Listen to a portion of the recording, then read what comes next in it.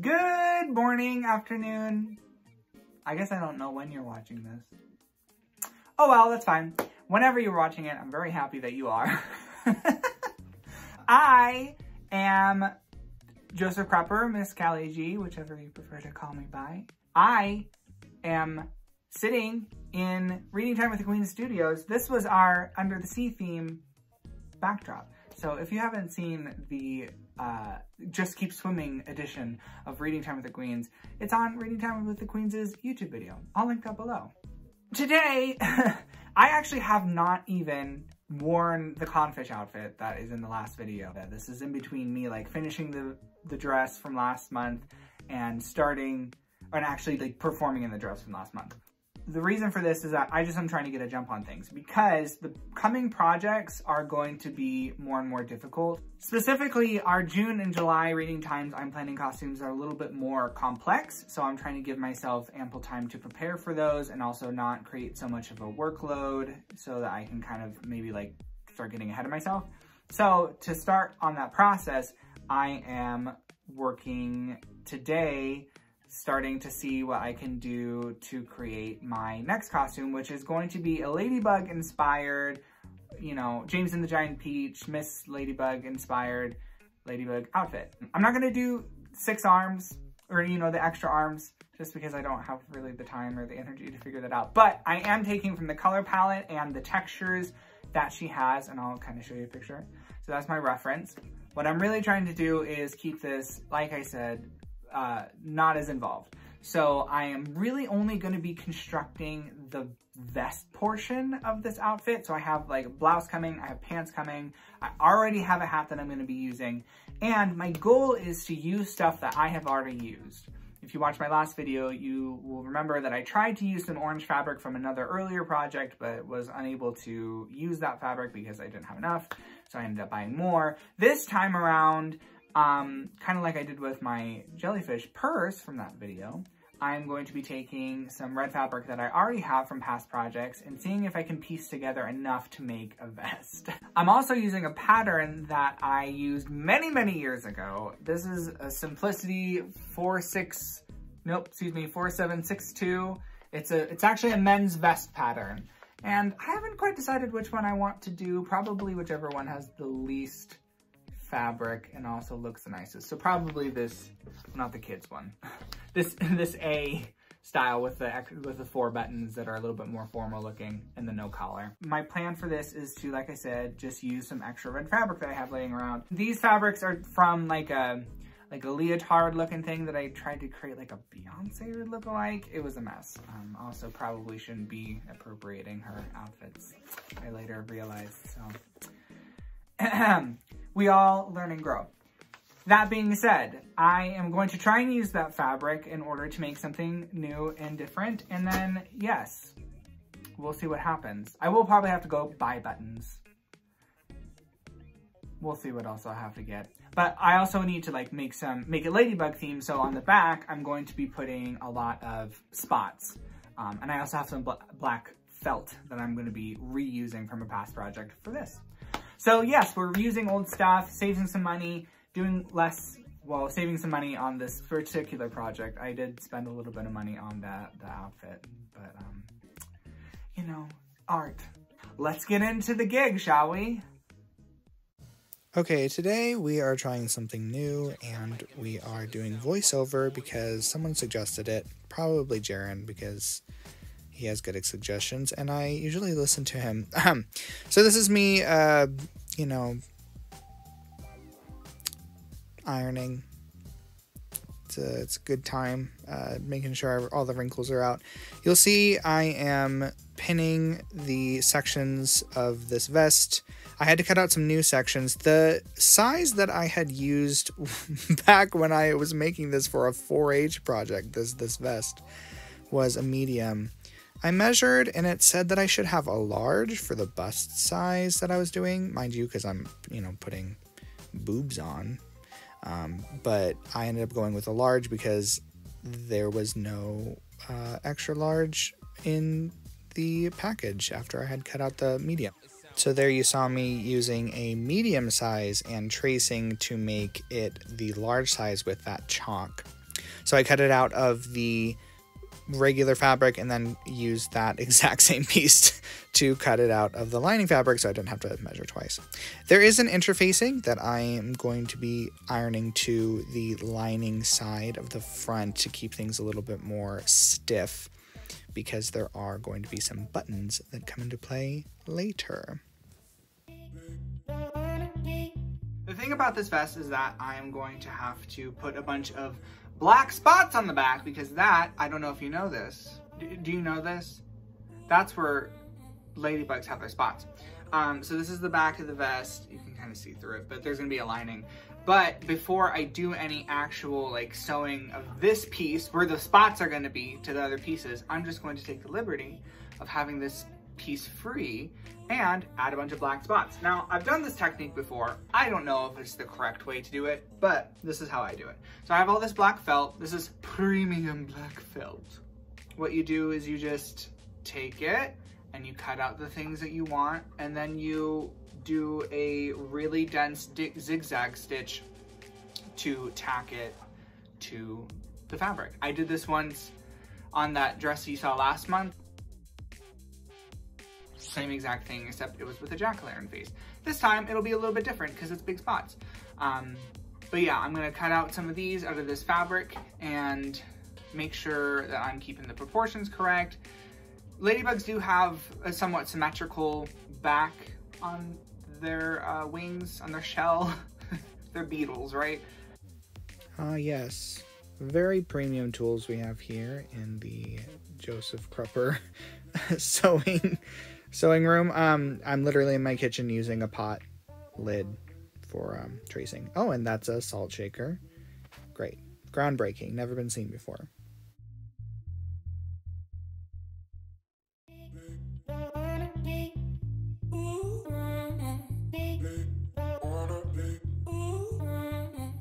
I will say I regret putting a very large dot directly in the middle of the back.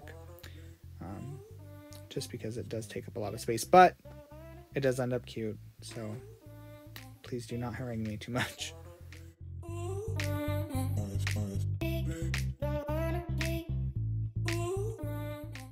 Now this is a very dense zigzag stitch. Actually, it's a buttonhole stitch that I've just, instead of putting the buttonhole foot on, I just do the stitch and use the regular foot to guide along the curves and things. And it takes a little bit of time, actually not as much as you think it takes.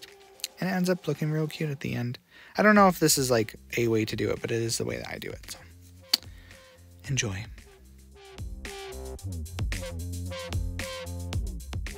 I do wonder if footage of this is very helpful to you, since my hand's basically blocking most of this, but I am sewing a dart up the front of the vest at this point. So that's what's going on behind my hands.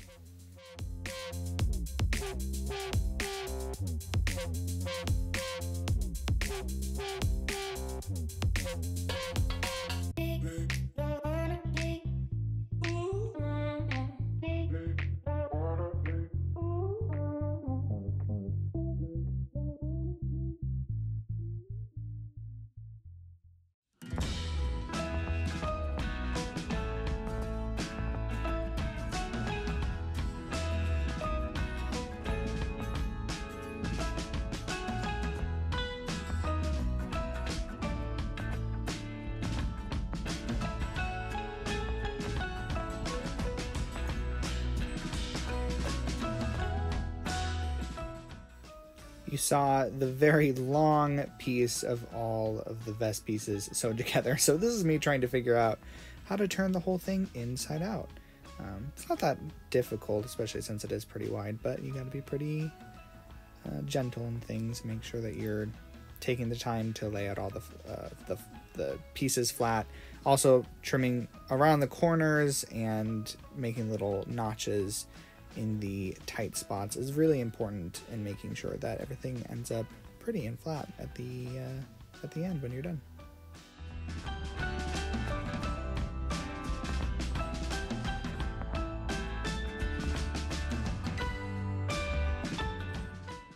Oh my goodness, and here I am showing off there's my model walk.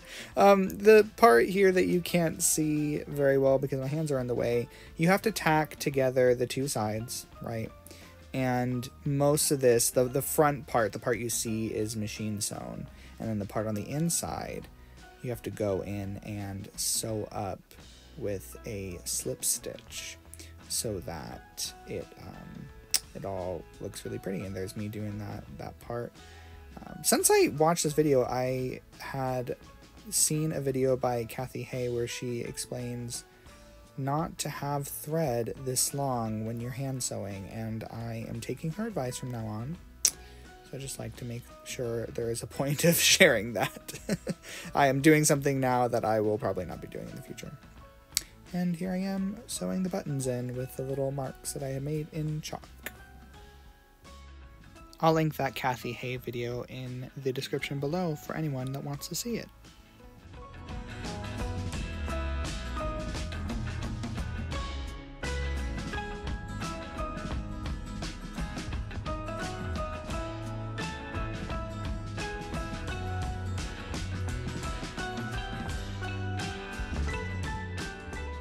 This is a great side view of how a buttonhole foot works. So you line it up where you want the button to end, and then you move backwards with that little buttonhole foot.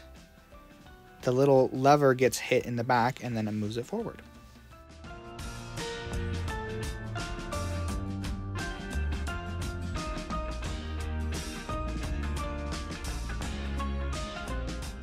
This is not really how you're supposed to do the buttons. Actually, those two on the outside that I just buttoned are supposed to be fake and on the outside on that side. But I wanted to do it this way, so I did. Hi, sometimes I just look at myself on my days off and I'm like, what's going on? I had a day today, and that's all I'll say about that. I'm still having a day, mind you. I have gotten the vest done. The vest is done. I picked out these, so I did go to the Joanna a couple days ago and I picked out these beautiful, I mean, they're just black buttons, but I feel like they give me that aesthetic from the front, but I did want to make sure I was only keeping the spots on the back, and that is that. The pants came for this, the blouse is on the way. What I still need to do is work on the hat, which I got some materials for as well. And then I decided I am going to make a mask for this outfit, and I have some scraps left from this fabric, this was made out of scrap fabric, so it's interesting that I have enough left. But yeah, so I'm gonna still walk you through me doing that and making basically this in mask form.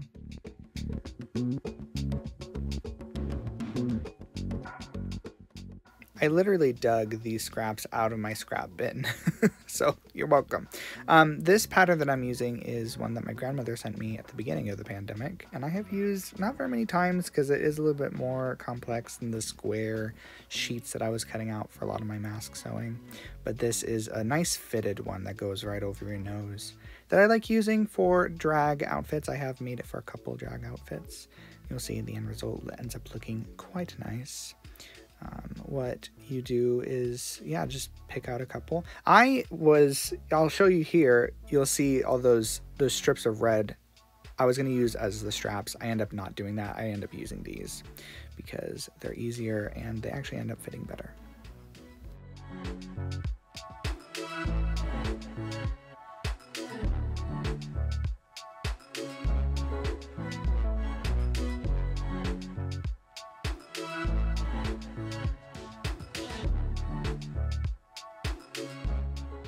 And here you will see me doing that exact same little method with those dots that I did on the back of the vest on the front of this mask.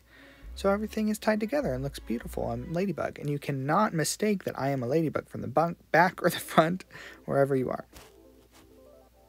It's a plan.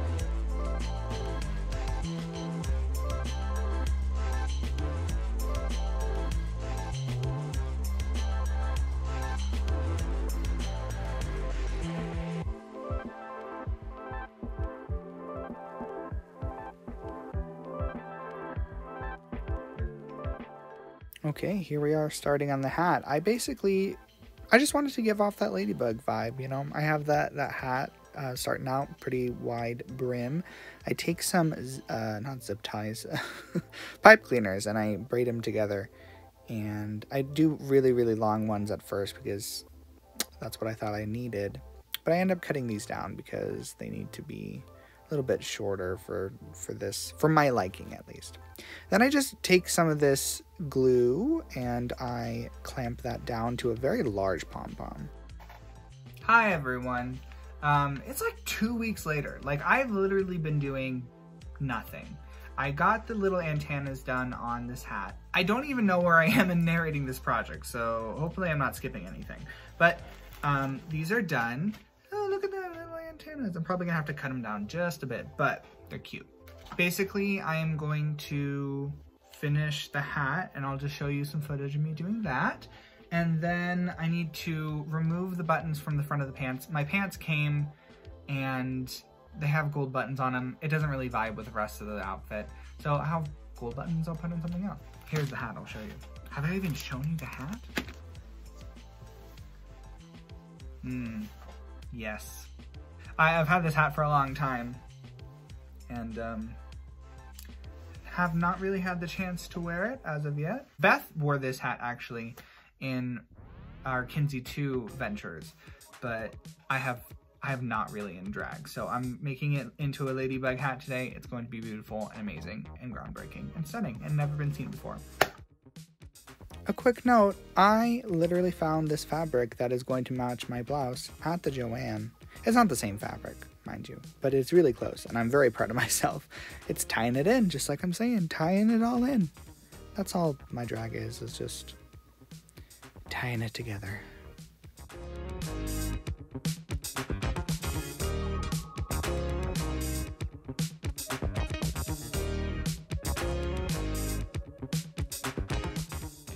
I do a few tacking stitches on the side here. Actually, this is the front.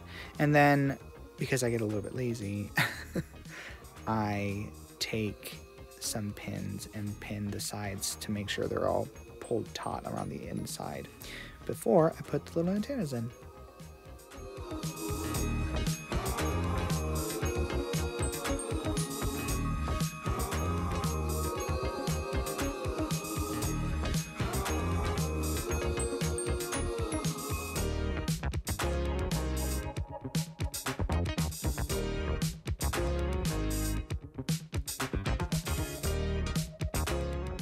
Ah yes, and these are some little tiny bug patches that I found at the Joann. I didn't know where to put them, so this is where they ended up.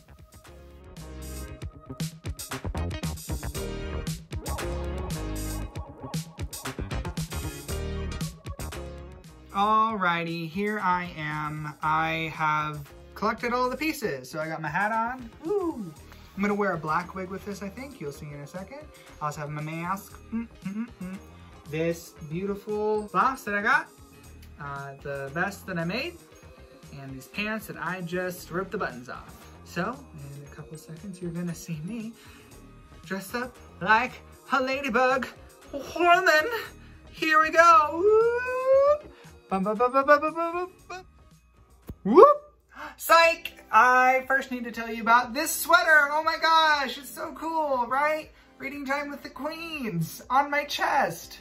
Wonderful, groundbreaking, never been seen before. This is a sweater that is now available in Reading Time with the Queens. This is Redbubble store. Yes, we have not only this design, which is our logo, which is technically pretty much all that you need, but yeah, also some other designs that I have been working tirelessly on. We're also working on getting new designs in there so that you have, you know, some options. But if you want to represent Reading Time with the Queens out and about, on a shirt or a button, look at that, it's super cute.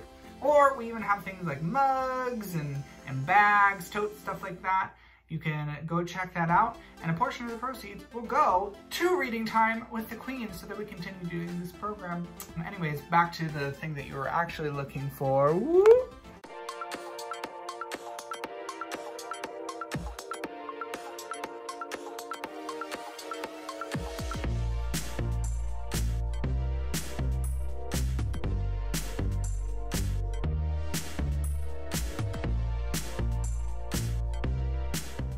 Alrighty, that's the outfit. Thank you so much for watching this this sewing vlog. I apologize if the perspective or the quality shifted. My camera is actually, or my stand for my camera is actually over at another location because we're not filming reading time in my house today. We're filming it at another place. So I'm just getting this all filmed really quickly.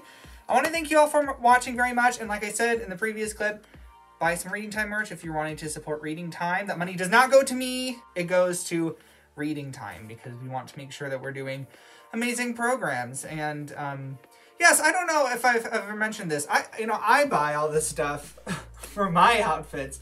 Money for Reading Time goes to other stuff like craft kits. So anyways, I hope that you enjoyed this. I know that I didn't really make very much on this, but I did make this vest, and I spruced up the hat, the mask. We're still living that quarantine life, whatever that means. So I hope that you are staying safe and that you're making good decisions. And yes, if you would like to see some more of this outfit, watch Bugs on Reading Time with the Queen's channel. I love you very much. Have a nice day. Bye. Bye, bye, bye.